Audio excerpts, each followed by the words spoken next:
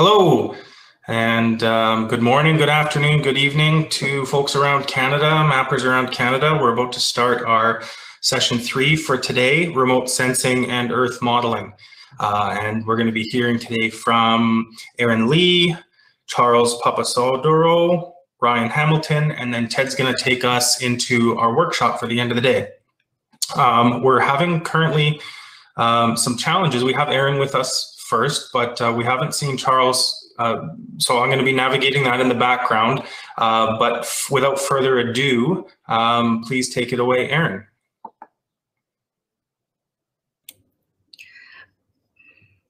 All right, so I'd like to share my screen here. So I'm a graduate student under Dr. Emmanuel Stefanakis from the University of Calgary. And we work with Dr. Heather McGrath from Natural Resources Canada. And we've been working on a project of integration of multi-source train data on discrete global grids in Canada. So that will be the topic of today's talk. So I'd like to quickly go over the existing terrain data sets distributed by NRCan, and I'll talk about why DGGS gives us an opportunity to integrate and manage terrain data for Canada. So here are two main terrain data sets in Canada. They are CDEM, short for Canadian Digital Elevation Model, and HRDEM, that is short for High Resolution Digital Elevation Model. So here I listed some of their main differences between these data sets.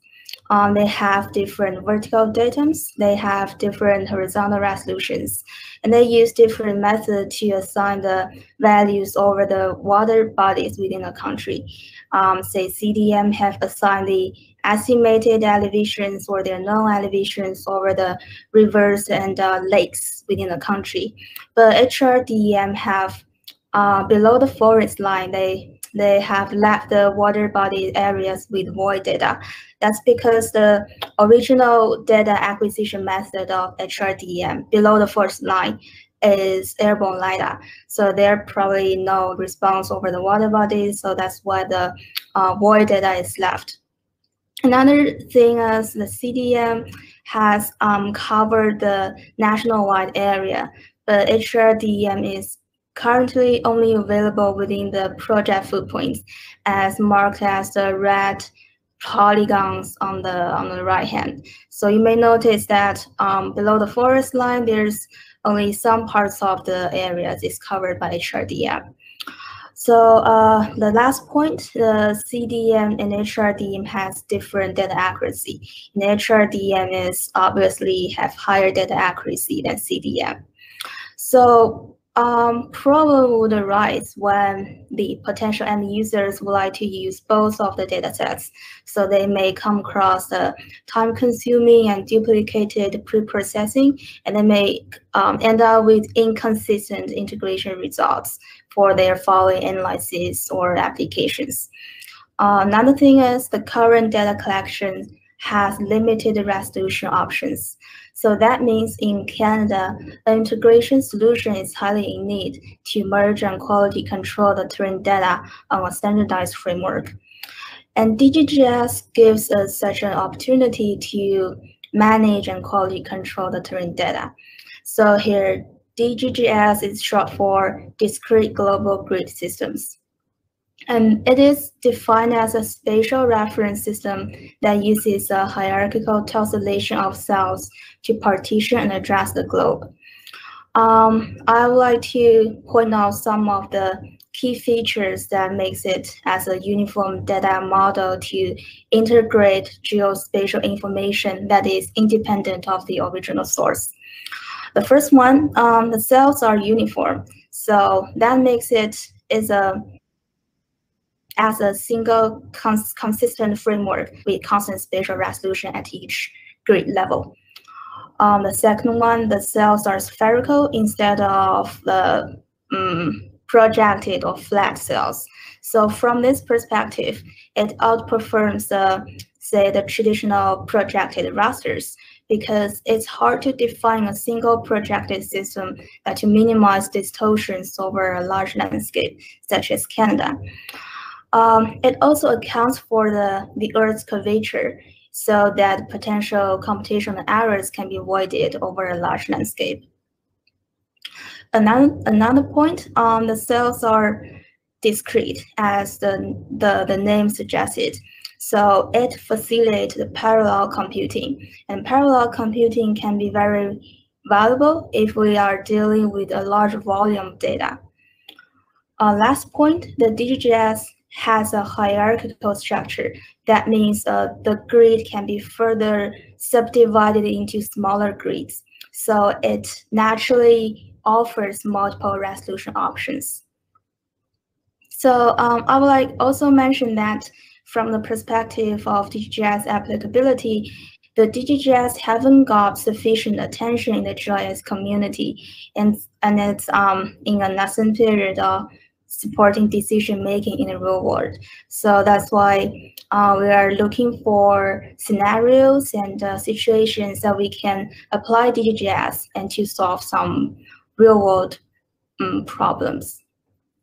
So that brings us to the objectives of this research. That is to integrate Canadian terrain data at multiple resolutions by using DGGS. And the outcomes can potentially set the stage for the National Elevation Service in future. So here's the DGGS configuration that is deployed in this research that is called Icosahedral. And here I represent Icosahedral. It is one of the 5 most commonly used planktonic solids to construct the DGGS, and it has 20 faces. It compared to the other planktonic solids, it has the smallest face area. It has the smallest interior angles. So that lead to less angular distortions when being projected to a datum. Here, according to the previous studies, the Snyder equal area projection can lead to less area and shape distortion. So this projection is used in this research. Hexagon has been chosen as the cell geometry in this oscillation. So compared to the other cell shape like triangles or diamonds, the hexagon has the greatest angular resolution. So it is optimally compact and it has uniform adjacency. Aperture 3 means the refinement ratio between the resolution levels equal to 3. And a smaller refinement ratio can lead to smoother transition between resolution levels. And the Aperture 3 hexagonal grid has another important characteristics. It is monotonically convergent. So that means the representing centroid of the cell is infinitely closer to the point to be modeled on the grid and on the final resolutions. So that would be very important in the modeling process. Regarding the orientation of the grid relative to the Earth, here's a recent study have proposed an orientation with these 3 parameters, so that the Canadian border can be centered in one single face of the icosahedral. So that can help to further reduce the distortion of projection. So here's the workflow of the modeling process. It has generally 5 steps. And the first step is to acquire the original data sets. That is CDEM and HRDEM. And they can be acquired by the Stack API and HRDEM mosaic, depending on the area of interest. And the pre-processing aims to standardize the horizontal datum and the vertical datum to NAT83 CSRS and CGVD 2013, respectively.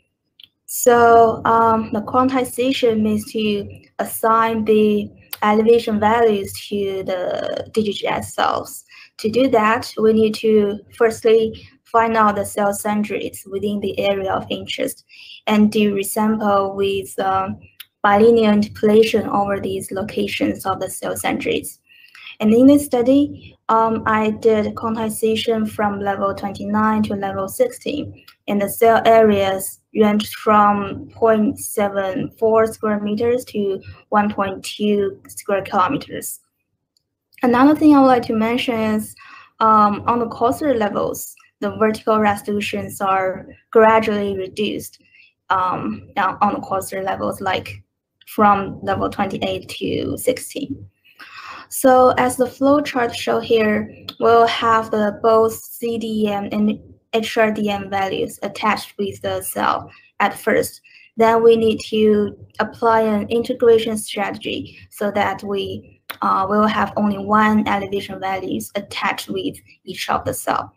So in this research, we stick with the HRDEM value wherever they are available. That's simply because they have higher data quality than CDEM.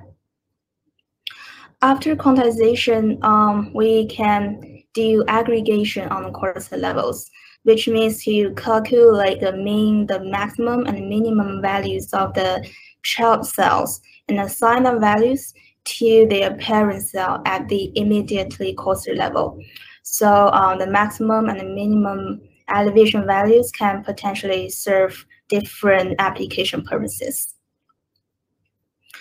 Regarding quality control, we calculated the root mean square errors by comparing the ground control points to the pre-DGGS elevations and post-DGGS elevations.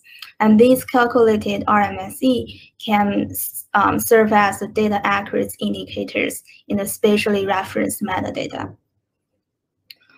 I did some experiment over 2 study areas in Ontario to test the modeling process.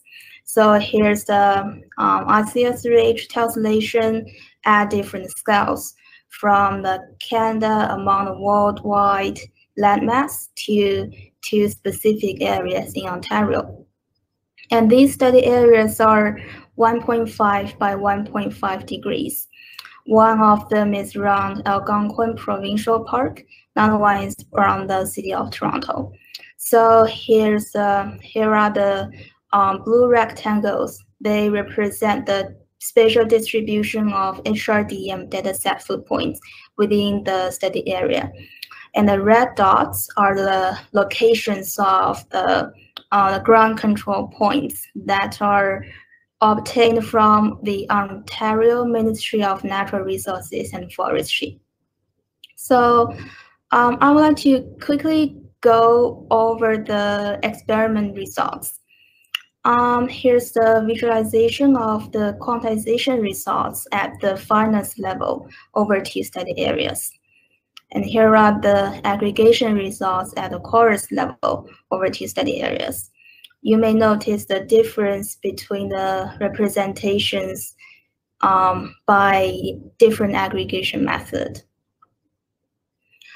So regarding the quality control, the calculated RMSE comparing the ground control points versus pre-DGGS elevations, they are generally lower over the urban area, and the lower one, the original data source, or HRDEM. So with the released data source as the baseline, I calculate the RMSE by comparing the pre-DGGS values versus post-DGGS values. And they are generally lower when we move into finer resolution levels. So, and they are as low as 0.05 and 0.04 over 2 study areas, respectively. Impact of the research. As I mentioned earlier, the outcome of this research can potentially set the stage for national elevation surveys across various scales for Canada.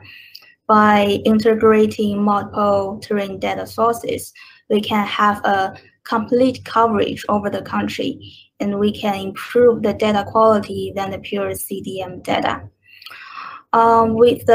With these data integrated, we can save the end users time on pre-processing and provide them with a constant spatial terrain data for their following applications for analysis. By adoption of DGGS, we'll have multiple resolution options, and we avoid the projected terrain rasters.